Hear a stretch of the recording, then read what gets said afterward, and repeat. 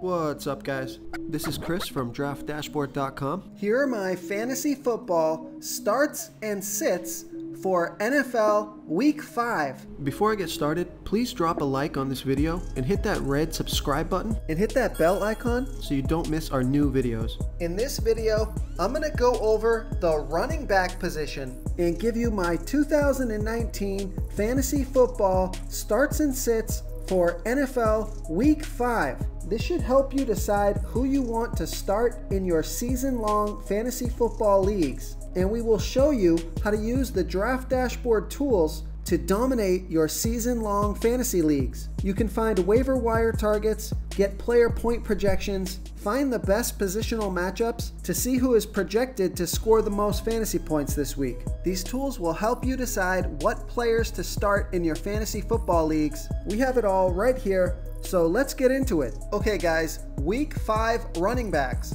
I'm starting David Johnson from the Arizona Cardinals playing the Cincinnati Bengals, who have the 5th worst defense overall, and they give up the 2nd most fantasy points to opposing running backs. David Johnson has averaged 18.6 fantasy points per game on the season. He's getting an average of 7 pass targets per game and rushing the ball an average of 12 times per game. He only scored 8 fantasy points in Week 2, which concerned some people, but he followed up that bad performance with a 19 and a 22 last week. He got 11 targets last week and 11 rush attempts. He's been heavily involved in this offense, and I think some people are still underestimating his ability. He's projected at 18.4 fantasy points here in Week 5. Vegas thinks there's going to be 47 points scored in this game, and it's going to be a close one. They have the Bengals favored by 3, but I like David Johnson as a solid start because he's not game script dependent. If the Cardinals are up, they've got David Johnson on the field running out the clock. And if they're down, they got David Johnson on the field involved in the passing game. So he's always out there fantasy producing. He's got a great matchup this week versus the Cincinnati Bengals, who just got torched by the Seattle Steelers running backs. So I'm definitely starting David Johnson here versus the Cincinnati Bengals. Another guy I'm starting this week, which some people may have concerns about, is Le'Veon Bell from the New York Jets playing the Philadelphia Eagles. The Eagles have the 3rd worst defense overall, but they're pretty good versus running backs, giving up the 4th fewest fantasy points versus running backs. I think that matchup is going to scare some people off of Le'Veon Bell, but he's still averaging 18.5 fantasy points per game on the season. He's getting 18.7 rush attempts per game and 7.7 pass targets per game. So that's enormous volume, an average of over 25 touches a week. He's projected at 17.4 fantasy points here in Week 5. Now the game script looks a little scary here. Vegas thinks there's going to be 44.5 points scored in this game, and they've got the Jets trailing by 13.5.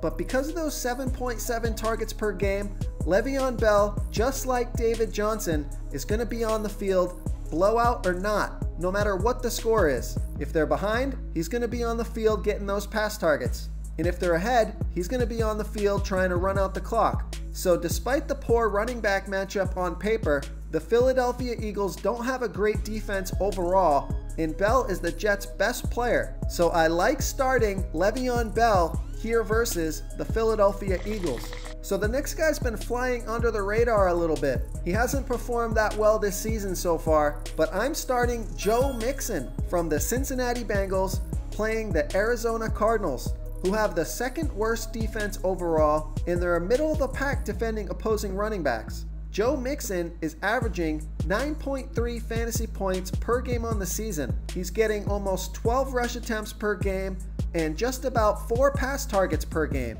So you'd like to see a little more volume with Joe Mixon. He scored 10 fantasy points last week, but that was a game on Monday night that they were trailing most of the game. So the game script was not on his side. He's projected at 16 fantasy points here in Week 5. Vegas thinks there's going to be 47 points scored in this game, and they have this as a competitive game with the Bengals favored by 3 points. This is a home game for Joe Mixon. It should be a competitive game throughout, and he's got a great matchup versus the Arizona Cardinals. So I'm starting Joe Mixon versus the Cardinals here in week 5. And this next running back has just started heating up. I'm starting Leonard Fournette from the Jacksonville Jaguars playing the Carolina Panthers, who've got the 6th best defense overall, but they give up the 12th most fantasy points to opposing running backs. Leonard Fournette is averaging 17.5 fantasy points per game on the season. He's getting an average of 18 rush attempts per game and just about 6 pass targets per game. He's projected at 17.4 fantasy points here in week 5, and Leonard Fournette broke out and scored 30 fantasy points last game. He had 29 rush attempts and 3 pass attempts. So it looks like they're going run heavy in Jacksonville, and they need Leonard Fournette to show up if they want to win games. I think he builds on last week's momentum, and Vegas thinks this is going to be a close game. They've got Carolina favored by 3.5, so Leonard Fournette should be on the field. So I'm starting Leonard Fournette here versus the Carolina Panthers. The next running back I'm starting, if I got him, is Mark Ingram from the Baltimore Ravens playing the Pittsburgh Steelers, who have the 14th worst defense overall, and they give up the 8th most fantasy points to opposing running backs. Mark Ingram is averaging 20.8 fantasy points per game on the season. A lot of that is due to the 39 fantasy point outburst that he had 2 weeks ago. He put up 9 fantasy points last game, and he's doing that on 14 rush attempts per game and 2 pass targets per game. So he's not hitting the 20 touch mark on average, which is what you want to see from your fantasy running backs. He's projected at 13 fantasy points here in week 5, and Vegas thinks there's going to be 44 points scored in this game, and they've got Baltimore ahead by 3.5 points in this one. I think there's going to be a lot of goal line work for Mark Ingram. He's got a chance for 1 or 2 touchdowns this game. I think Baltimore rebounds from that loss to the Browns last week, and the Pittsburgh Steelers, still without Ben Roethlisberger, could be in trouble here in week 5. So I'm starting Mark Ingram here versus the Pittsburgh Steelers. Before I continue with the sits, I'm excited today because we added a new contest for everyone watching.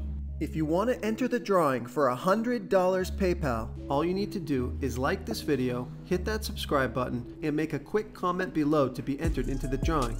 We'll reply to a random comment and let you know that you won. and then we'll send you $100 PayPal. So it's that easy. And we pick a new winner every Saturday and announce them in our video. So get your comment in now so I can add another entry for you. And you guys are going to want to subscribe to this channel. It's totally free. All you have to do is tap that red subscribe button and ring that bell notification so you'll get notified of all of our new uploads. We're going to be doing season-long fantasy football videos every single day, so stop what you're doing, click that subscribe button, join the team, and get this free fantasy football content every single day. Okay, week 5, running back sits. I'm sitting Chris Thompson from the Washington Redskins playing the New England Patriots, who have the absolute best defense overall, and they're giving up the second fewest fantasy points to opposing running backs. Chris Thompson has averaged 12.4 fantasy points per game on the season. He's only getting an average of 4 rush attempts per game, but he's getting 7 pass targets per game. He's projected at 12.6 fantasy points here in week 5, but this is a tough matchup versus the Patriots. Vegas thinks there's going to be 43 points scored in this game, and they have the Washington Redskins trailing by 15. So it's most likely going to be a passing game script, which Chris Thompson is involved in, but I don't feel comfortable starting him, even at home. I think the matchup is going to be a little too tough to overcome, so I'm sitting Chris Thompson here versus the New England Patriots. Another guy I'm going to sit this week is Josh Jacobs from the Oakland Raiders playing the Chicago Bears, who have the 3rd best defense overall and give up the 6th fewest fantasy points to opposing running backs. Josh Jacobs is averaging 12.9 fantasy points per game on the season. He's getting an average of 15.5 rush attempts per game. He gets 1 to 2 pass targets a game, mostly involved in the rushing attack. I liked him last week. He got 17 touches last week, put up 13 fantasy points, But this week versus the Bears, he's only projected to get 9.7 fantasy points. Vegas thinks there's going to be 40 points scored in this game, and they've got the Raiders trailing by 5. Even with the increased volume that Jacobs has been seeing, I don't trust the matchup, so I'm going to sit Josh Jacobs here versus the Chicago Bears. Okay, the next guy I'm sitting is Peyton Barber from the Tampa Bay Bucks playing the New Orleans Saints, who don't have a good defense overall, but they're giving up the 5th fewest fantasy points to opposing running backs. Peyton Barber is averaging 9.5 fantasy points per game on the season.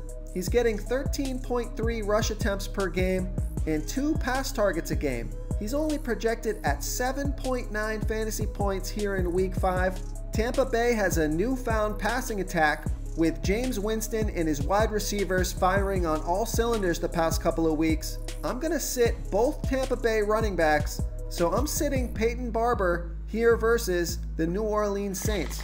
Another guy who I've liked in the previous weeks, but I'm going to sit here in Week 5, is Carlos Hyde from the Houston Texans playing the Atlanta Falcons, who have a middle-of-the-pack defense overall and a middle-of-the-pack defense versus running backs. Carlos Hyde is averaging 9.2 fantasy points per game on the season. He's getting an average of 13 rush attempts per game and only 1.5 pass targets per game. 5 of those came in the game last week where he put up 10 fantasy points. This is a home game for Carlos Hyde, and if I'm wrong on any of these 5 sits, I think it's going to be Carlos Hyde. Vegas does project this game to score 49 points. They've got the Houston Texans ahead by 5, but it's tough because Carlos Hyde is a touchdown-dependent running back. He hasn't been seeing enough carries or enough action to make him worth a start unless you absolutely need him. I think the Atlanta defense is going to come out and play with pride. I think there's a bounce-back game from Atlanta coming,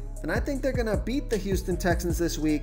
So I'm going to sit Carlos Hyde in Week 5 versus the Atlanta Falcons. And this last sit may be obvious to you guys out there, but I just wanted to bring it up. I'm going to sit Tony Pollard from the Dallas Cowboys playing the Green Bay Packers, who have the 7th best defense overall, but they give up the 3rd most fantasy points to opposing running backs. So you might see that running back matchup versus Green Bay and think, hey, I'll get cute here. I'm going to play Tony Pollard. He scored 25 fantasy points a couple weeks ago. Don't fall into that trap. Tony Pollard is averaging 7.7 fantasy points per game on the season, only getting 7.5 rush attempts per game, and he was non-existent last game.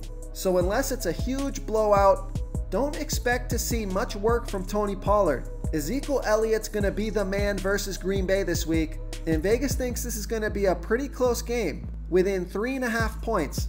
So no blowout here. Don't get cute with Tony Pollard. I'm going to sit Tony Pollard here versus the Green Bay Packers. Real quick guys, I got great news. For a limited time, we're offering a full 30-day trial to Draft Dashboard. You can try all the tools for NFL, MLB is still going, NBA is right around the corner. This is a great time to get in and try everything for 1 month. The tools are all about saving research time. You can see the last 3 games, the fantasy points per game, the targets they got per game so you can see how involved they are in the offense, the rushes they got per game. Seeing all this stuff on one screen helps you save time and make better picks. Oh, and if you're tired of doing research every day, we just added a cheat sheet that shows hand-picked plays for the slate. No confusing stat lines, no headaches, just a simple cheat sheet that shows the absolute best players for your lineups. Thank you so much for watching, everyone. If you enjoyed this video, please smiggity smash that like button and subscribe to the channel if you haven't already. Oh, and please comment below with your favorite player for NFL Week 5. I love to hear what you guys have to think. Thanks again and good luck. Do you want more fantasy football starts and sits for NFL Week 5? Check out the video linked right in the middle of the screen. Tap that video to continue getting more Week 5 fantasy football. Don't miss out on our free content. Hit that subscribe button. It only takes a second, means a lot to us. Thanks again, and thanks for watching.